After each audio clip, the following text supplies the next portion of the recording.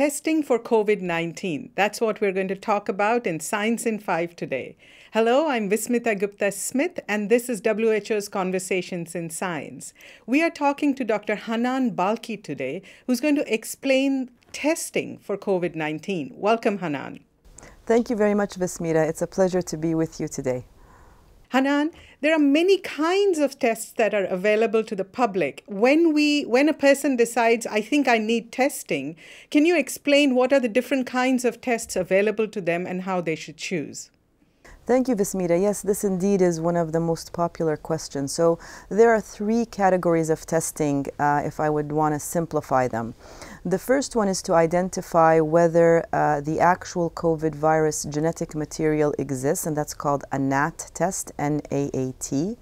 And it's the PCR testing where you would have a nasopharyngeal swab or a pharyngeal swab taken, and then they look for the genetic material of the virus itself.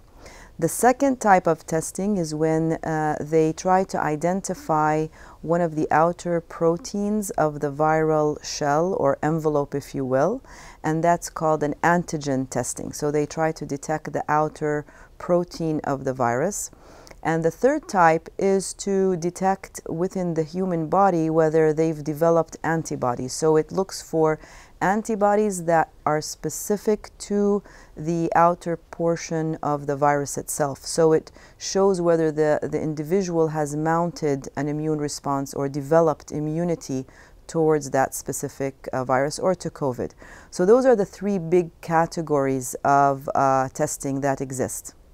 Hanan, we hear the terms antigens and antibodies a lot. Could you please explain that in layman's terms? Very simply, Vismita, the antigens are the proteins that exist on the outer shell of the virus itself, so it's part of the virus itself.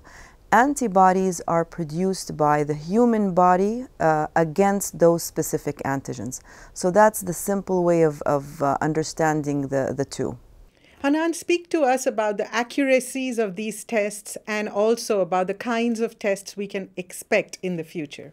The PCR testing, which is the NAT testing, or that tests the nucleic acid of the virus itself, are the most sensitive ones.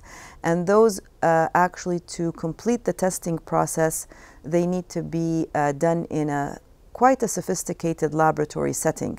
And that's why the turnaround time for these tests can take several days. And if there's an outbreak and there's lots of samples, it will take several days, longer than what we would want to or hope for. The antigen testing that exists now in the market are what we call the antigen rapid diagnostic tests.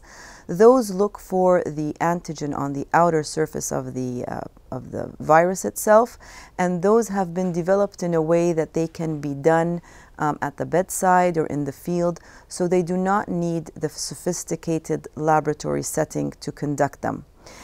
They are not as accurate as the PCR testing, but they have very important value as one of the tools to address the COVID pandemic.